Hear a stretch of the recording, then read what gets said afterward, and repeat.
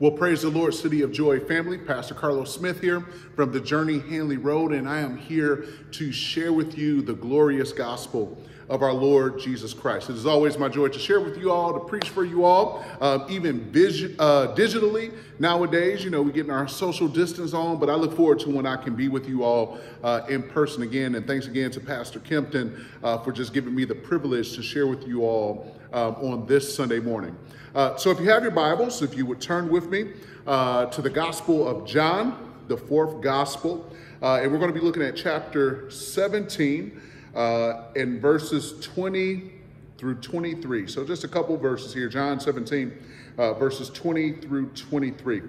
And I'll be reading to you from the English Standard Version, and therein the reading is thus. I do not ask for these only, but also for those who will believe in me through their word, that they may all be one, just as you, Father, are in me, and I in you, that they also may be in us, so that the world may believe that you have sent me. The glory that you have given me, I have also given to them, that they may be one, even as we are one. I and them, and you and me, that they may become perfectly one, so that the world may know that you have sent me, and love them even as you loved me. Would you pray with me, family? Father, this is your prayer. This is your prayer for the unity of your church and of your body. Father, we know, and you know, of course, how far short of this we have fallen. But God, I pray today that through the power of your words, you would give us hope, that you would reveal to us more and more about how we are to walk out and live out our calling of oneness that you have purchased with your own blood. So be with us today. In Jesus' name, amen. Amen. For a title and a thought, real simple title and thought, I'm just going to simply talk about what I just read, Jesus' prayer for unity. Jesus' prayer for unity. Around this time, every 4 years, as Christians, we have the opportunity to vote and to cast ballots for who's going to be the next president of these United States. And like clockwork, there's always division, there's vitriol, there's questions, there's accusations, there's the back and forth tug and war. And I'm not even talking about the world, I'm talking about within the body of Christ. And with all this going on, it just seems that this year is worse than normal, to be honest. It seems like this year is more divisive, it's more hatred, more name calling, more pointing of fingers, more accusations than in your typical election year. And you know, as I came to this text and I began to think about preaching and sharing with you all about this idea of unity.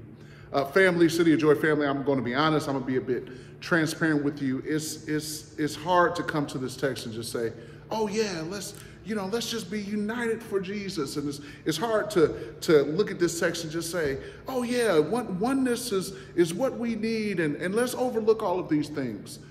Because to be honest, it's been a hard year. Not just, obviously, we didn't have coronavirus, we didn't have economic upheaval. Some of us have lost jobs, has lost employment. It's just the stress, just normal things that you would do, like going to the supermarket or going to the gym, have become stressful. And then you throw in on top of that division and name calling and aggression on social media. Some of us have probably been on the receiving end of some of that, and it may make a message like this one, a text like this one, it may make it feel like man, what planet are you living on, Pastor Lowe's? What planet are you? Have you looked at your social media feed?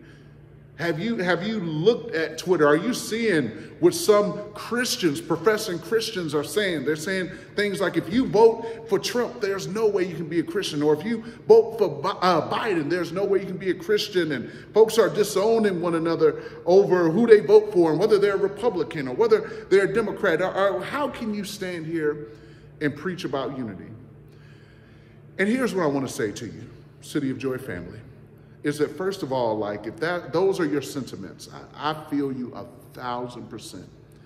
Even if you're like, listen, I know that we're supposed to be united. We're supposed to be one in Christ, but you're like, I don't feel one. And you may even feel like, frankly, man, I'm tired of trying. I'm tired of working and striving for unity. I'm tired of pursuing after being one in Christ. It takes so much energy. It just burns so many calories to even try. I'm just tired. Listen, child of God, I want to let you know that I don't stand here just because I'm a preacher and because I'm a pastor and because I share the word of God. I don't stand here immune to some of those same feelings. I don't stand here, I can't tell you, as the leader of a multi-ethnic church where I got people on all sides of the aisle coming from different backgrounds, coming with different interests and all that. I feel that tug and that pull. I've even been on the receiving end of some harsh accusations and folks questioning my orthodoxy. So listen, if you're tired or you're frustrated or you don't know if you want to have this conversation, I know I have experienced similar feelings in this season. I want to tell you that being a Christian and wrestling and sharing with these thoughts about unity from the Lord's Prayer doesn't make you out of touch, or you're not wrong for having some of those feelings, because I mean, I just know what they're like. But let me tell you how the Lord began to massage in my heart, because listen, I'm gonna be honest with you. I started looking at blog posts from my favorite preachers and quotes from, influencers from nowadays, and none of it was quite getting to the heart of how I was feeling and what I was wrestling through. And what the Lord brought me to was this text. And the first word of this prayer actually starts in verse 1 of chapter 17. When John writes, when Jesus had spoken these words, he lifted up his eyes to heaven and said, Father. Child of God, in my own fatigue, and I'm just going to be honest, I was fatigued and tired of the wrestle and the conversations and all the things that go into trying to be one.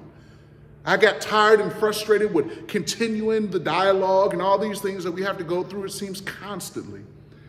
The fact that the text that I'm reading right now is a prayer of our Lord Jesus Christ re-energized my soul to be able to continue to labor and to pursue the unity of the body of Christ. Listen, if this had been the prayer of John Calvin, it would have been cute and it would have been nice, but it probably wouldn't have been enough. If it had been the prayer of Martin Luther King, that would have been nice, it would have been great, but it wouldn't have been enough. If it had been the prayer of some other prominent pastor or leader, that would have been nice, it would have been fine, but it wouldn't have been enough.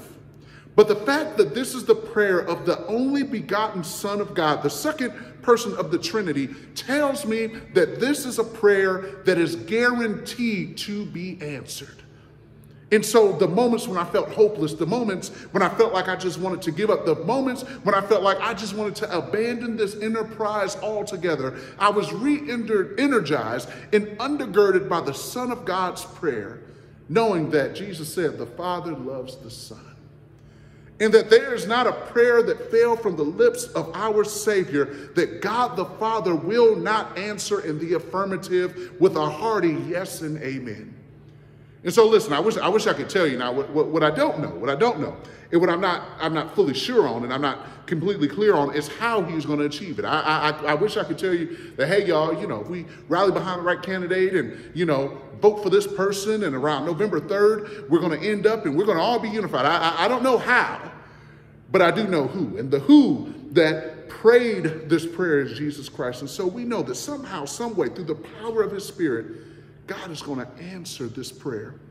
And so I want to encourage some of us who might be hopeless, who might be tired, who might be frustrated, who might look at Facebook or look at Twitter and just want to throw in a towel. You might check your news and you might just feel like there is no hope for the body of Christ. Child of God, take a moment and remember that our Savior, our Lord, before he goes to the cross, that's where we are in the text. Before Jesus goes to the cross, this is his prayer that he prays. And people of God, this is our hope for unity. This is why the children of God cannot just merely give up hope, because we know that the Father is going to answer it. And so this prayer, before Jesus, literally in chapter 18, is arrested, he lifts up this prayer of his soul in his anguish before he goes to the cross, and he prays, God, make my people one.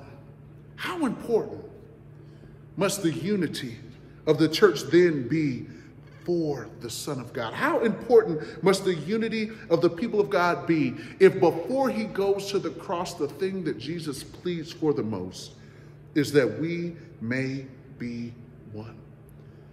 And so my prayer for us is that we will feel the assurance of this prayer, because here's the reality of it. We look at what's going on in 2020. We look at what's going on now. We look at what's going on with the election. We look at what's going on with coronavirus. We look at what's going on maybe in our own lives. Maybe it's that economic wrestle. Maybe we are looking for work. Who knows? Maybe you're just like me and you're trying to do virtual schooling with your kids, and that's crazy. And you're trying to figure out, how do I do virtual schooling or hybrid schooling with my kids, and I have to go to work every day. Let me tell you another piece of assurance that is tucked right in this text. Is actually in verse 20. Jesus says, look, I don't ask for these only, talking about the ones who are around him, but I also ask for those who will believe in me through their word. That's us. So he says, listen, I'm not only praying for the disciples, the apostles who are right there in front of me, I'm praying for those who will believe through their word. That's us. What we have in this scripture is the words of the apostle. And here is what Jesus says. I have prayed for them. Listen, let me share with you, child of God, whether we're wrestling with the reality of the 2020 election, or we're wrestling with the reality of coronavirus, or we're wrestling with the reality of how our families and how our lives have been impacted in this insane year. Here's what I do know. Jesus is not sitting at the right hand of God, wringing his hands, trying to anticipate and wait and look at and see who's going to be the president of the United States. Jesus is not wringing his hands, wondering, how on earth am I going to deal with coronavirus? Jesus says in verse 20, I've already prayed. I've already prayed and lifted up petition to my Father for the believers for all time in all places. And child of God, here's the good news in that. It's that Jesus has it covered. We have already been covered by the Almighty Son of God in prayer. And listen, you might be like, okay, Pastor Carlos, this is a 2,000-year-old prayer. Let me tell you something. Let me do a little theology for you. There's this cool doctrine. It's called the doctrine of the session of Christ. What you like, Carlos? Look, them educated folk. What are you talking about? The session of Christ? You know, this idea. It's real simple. It's a real simple session. It's about Jesus sitting down. You're like, what do you mean it's about him sitting down? It's about this idea that Jesus Christ, after having made atonement, he went and sat down at the right hand of God. And the text tells us, look at what the Bible tells us, that it is Christ who died for us. And more than that, who was raised, who is at the right hand of God. This is Romans 8, who is indeed still interceding for us. You're like, what do you mean? What are you saying? Not only did Jesus have us covered 2,000 years ago in the garden, as he prayed for us here in John 17, but Jesus has us covered right now, today, at the right hand of God. This means that you have the Son of God, hear me out, child of God, interceding and praying for you as you walk through what you're walking through. Here's the point. We are not alone. We are not walking through this as the body of Christ, as the people of God. We are not walking through this uncovered. We are not walking through this without assistance. We are not walking through this all by ourselves. We have the Son of God who has prayed and he is praying for us. And so when we think about this text is all about unity. This text that is about the people of God being one. This text that is about keeping us together. How do we understand it? How do we have hope? What is our hope for unity rooted in? Because you probably listen like, okay, I'll listen for a minute. But what is the basis of this hope? It's not all, I mean, here's the truth of the matter. You know, Jesus' prayer, that should be enough. This should be a one-point sermon. That should be enough to help you get on through. Jesus, the Son of God, didn't ask. God's going to answer that prayer. We're going to be united. We're going to be good. But Jesus is gracious. And he doesn't only leave us there. He actually shows us where our unity is rooted. And that's what I want to point at, City of Joy. Just three quick things, three quick snapshots that shows us where our unity is rooted in as the people of God, and why we, as the church, even in the midst of division, can continue to have hope. Look at verse 21. It says, look at Jesus' prayer. It says that they may all be one, talking about the church, us, just as you, Father, are in me, and I in you, that they may also be in us, so that the world may believe that you have sent me. People of God, our oneness, our unity is rooted in the Godhead. Our unity is rooted in the reality that we believe in a Trinitarian God, Father, Son, and Spirit, who are not three gods, but one God, who is one substance, one ousia.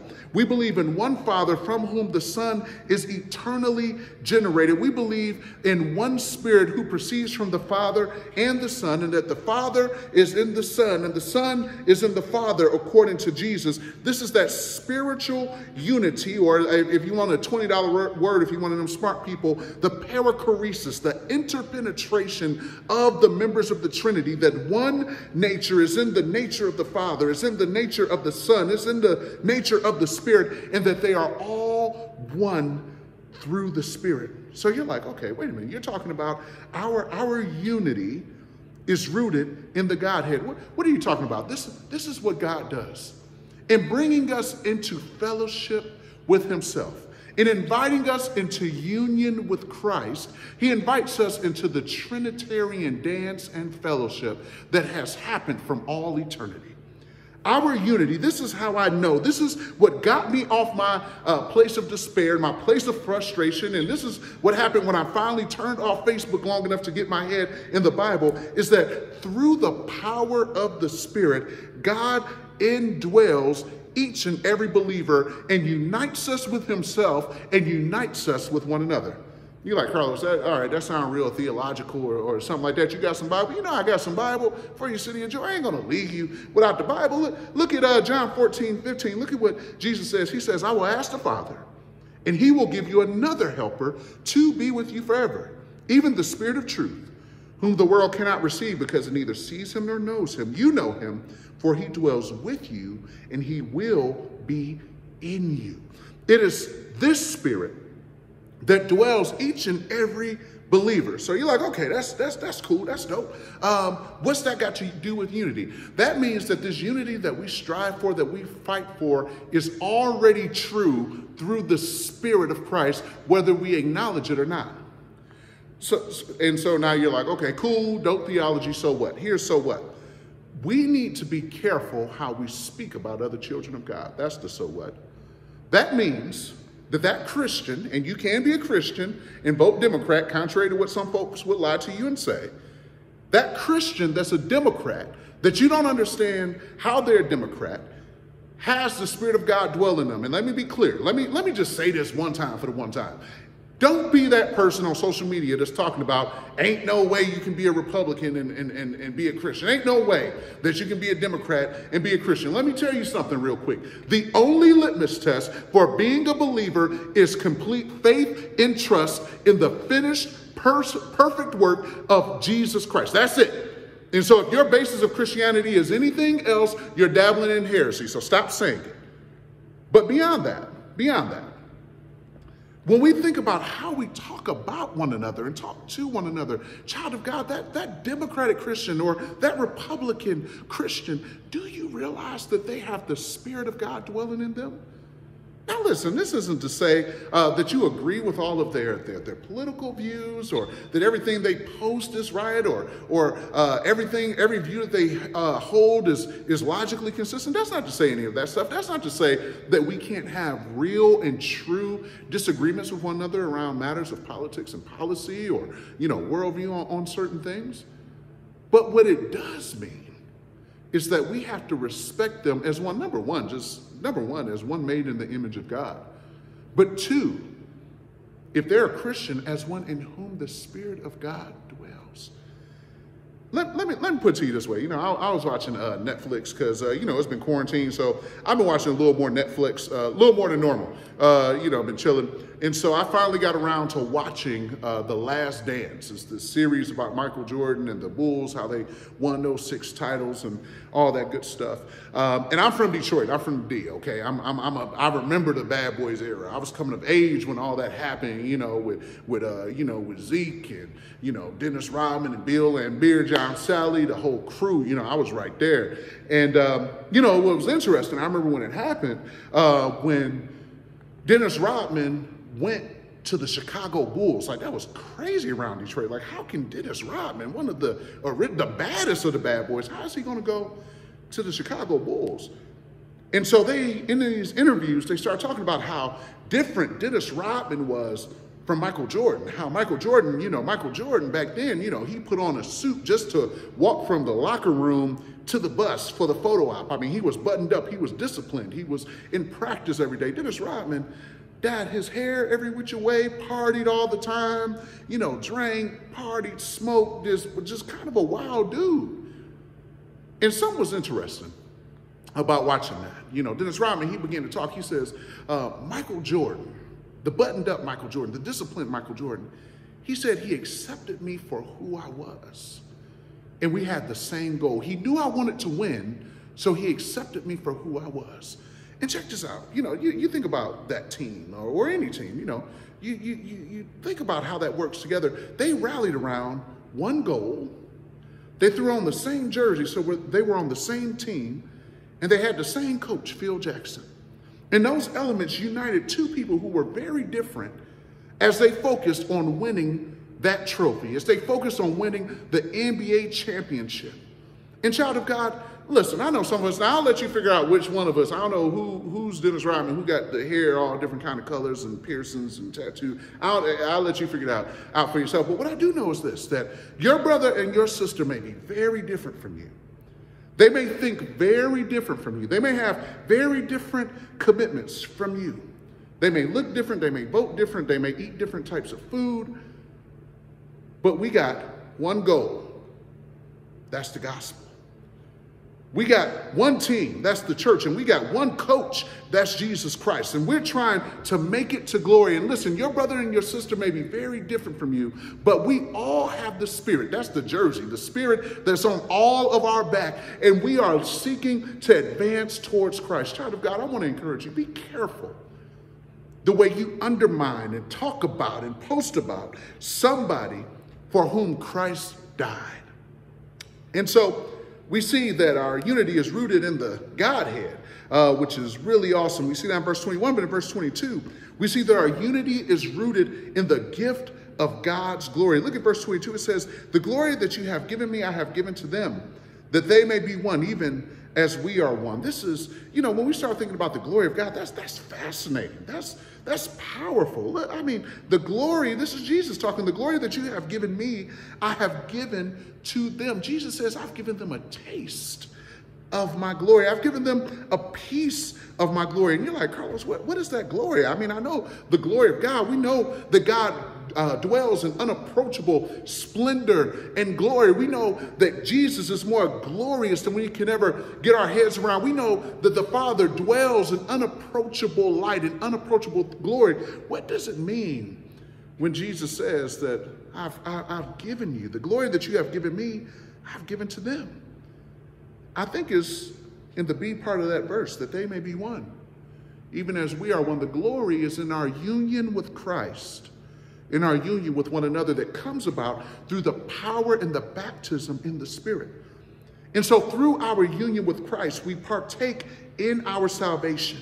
And we are united to the love, the joy, and the glory and participate in this intra-Trinitarian love affair. And so in Christ, we experience a variety of experiences of this glory.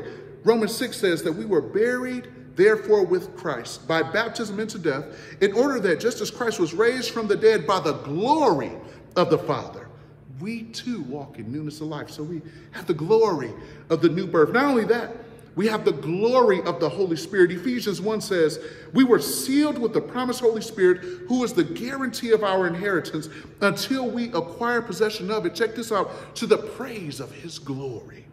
Not only that, we experience the present glory of adoption into the family of God. For all, Romans 8 says, for all who were led by the Spirit of God are sons and daughters of God. For you did not receive the spirit of slavery to fall back into fear, but you received the spirit of adoption, by whom we cry, Abba, Father. The Spirit himself bears witness with our spirit that we are children of God. And if heirs, if children, then heirs, heirs of God and co-heirs with Christ, provided that we suffer with him in order that we may be, watch this, glorified with him. Not only that, we look forward to the future glory of redemption. Here's what Paul goes on to say in Romans 8, for I consider the sufferings of this present time are not worth comparing with the glory that is to be revealed in us. You see, as the children of God, we have this gift of glory that God has given to us. And check it out. Let me be clear. Look at this. Look at this. It's a gift. Jesus says, this is the gift. This is what I have given to them. The glory that you have given them, check this out, I have given to them. The glory is a gift of Christ. The glory is a gift of our salvation. The glory is a gift that Jesus purchased with his own blood that none of us deserve. And here is a part of that glory. The glory is not only union with Christ, but it is union with one another, that they may be one, even as we, Father, are one. And here's the issue that I'm concerned with, people of God. I believe we are trading the glory of our oneness with Christ and our oneness with one another for the glory of union with Republicans and Democrats. I mean, come on, fam. Did you watch any of these debates? Really? Are we going to trade the glory of our oneness for the glory of oneness with either of these individuals? Are we really going to divide the beautiful, blood-bought, word-washed, spirit-infused bride of Christ to be united with individuals, neither of whom are particularly worried about any of us? Why would we sacrifice? Why would we pour out and give up the glory of the beauty of the unity of the body of Christ to be united with a political party and system, which the Bible teaches us, regardless of which one you pick, vote for who you want to. But what we see in Daniel and what we see in Revelations is that all of them are going to end up as some kind of beast anyway that persecutes the people of God and that Christ is going to destroy with the brightness of his coming. Why would we give it up? You see, the glory of our union, the glory of the bride of Christ it's just better looking than the elephant or the donkey, you know. But some of us are just bent on doing what this fella in the Old Testament named Esau did. You see, Esau was the brother of the namesake of the nation of Israel, Jacob.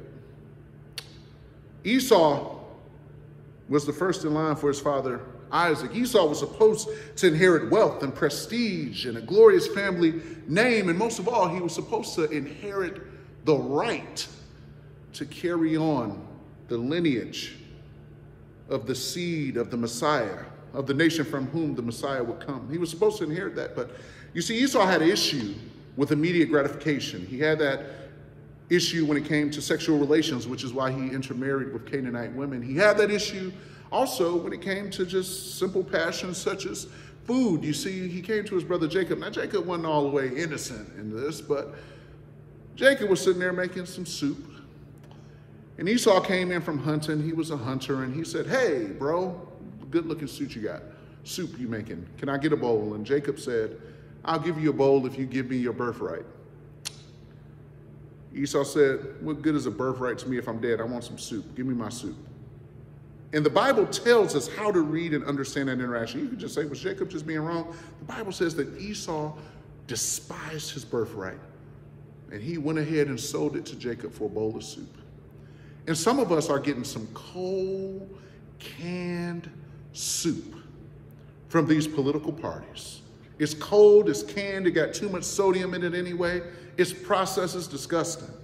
And we are selling our birthright as the children of God.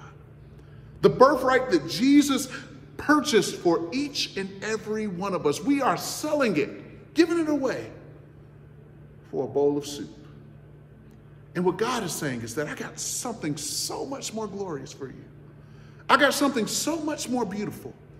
And that is union with me and union with your brothers and sisters in Christ. Just like the Trinitarian unity that models and gives us the beautiful unity and diversity that we experience in all of creation, even so in the body of Christ. We have unity in diversity, and yet some of us are willing to sell that out for a bowl of Republican or Democrat stew. Why would we? And so what we see, City of Joy family, is that our unity is rooted in the Godhead. Our unity is rooted in the gift of God's glory. And lastly, in verse 23, we see that our unity is rooted in the goal of the gospel. The goal of the gospel, what is the goal of the gospel? Look at verse 21. That they may be one, may all be one, just as you, Father, are in me, and I in you, that they may be in us. Here's the goal, so that, purpose clause, so that the world may believe that you have sent me. Look at verse 23. You see it again. It's actually twice in the verse. It says, I in them and you in me, that they may become perfectly one. Here's the purpose clause, so that the world may know that you sent me. Our goal is that the world may believe that Jesus has come. And people of God, our greatest evangel to the world is our unity with Christ and our unity with one another. Listen, let me tell you what it ain't. It ain't right now, you know, how crispy your stream is. That ain't it. It ain't our buildings. It's not smoke machines. It ain't how good our band is. It's not how beautiful our buildings are. All of that stuff will perish. What our evangel is, what our call to demonstrate is the beauty of the intra-Trinitarian love affair before the entire world. And when the world see the beauty of that unity and diversity, Jesus says, you know what they're going to say? Jesus must be real. The fact that that place has black and white, Republican and Democrat, they have people who are single moms, people who are married families, people who say Black Lives Matter, people who say Blue Lives Matter. They're somehow all together in the body of Christ. People will look at that, and Jesus says they will believe that the Father has sent me. And so our call, people of God, is to put on display the glory of Christ, to put on display the unity of the people of God so that the world may see and believe that Jesus has come. Listen, here's the reality, people of God. It's hard. It's going to be tough. And I just want to repeat this. I know I said it a lot up front, but I understand how deep-seated and deeply felt these divisions are, and how we genuinely often believe, like when we're saying, like, man, some of these views on these different sides are deeply problematic. I understand. I hear you. But we have to make our way back to the prayer of Jesus. And we might not know how we're going to get there. We might not know how this is going to end up. But child of God, I want to encourage you. One, to take hope that God is going to answer this prayer from his son. But I also want to encourage you to begin to walk out and live out this unity, even if it's awkward, even if you ain't even all the way feeling it right now. This is God's will for us. This is God's instruction to us. We really are, here's the killer part, right? We actually are one through the power of the Spirit. Read the book of Ephesians when you got some time. We are one. Now it's up to us to be what we truly are, which is united in Christ. Let me pray for you to that end, City of Joy. Father, God, I pray for this beautiful local expression of your bride. Father, I don't know the ins and outs. I don't know everything that's going on, but I just know in churches and in places around this country right now, God, your church, we are just, your church body in America right now is just experiencing what almost seems like convulsions and spasms of division. Father, I pray for City of Joy Fellowship. That God, even if they are wrestling and trying to figure out what oneness looks like, even if maybe there are some hard interactions, maybe if there are some Facebook conversations that haven't been edifying, God, I pray that you would help them to walk out what is already true through your blood, through your Spirit. God, help them to live out that unity. Help them to live out that oneness. Father, help them to be one. As the Father is in the Son, and as the Son is in the Father, as they are indwelt and enjoy the fellowship of the Spirit, and as we have been brought into the beauty of the intra-Trinitarian dance, I pray for the oneness of City of Joy. I pray that you would give them the gift of oneness and joy together. In Jesus' name we pray. Amen. God bless you, City of Joy. Always a pleasure to share with you. And I look forward to seeing you in person soon as all this stuff is over. God bless you. I love you, and I'm praying for you all.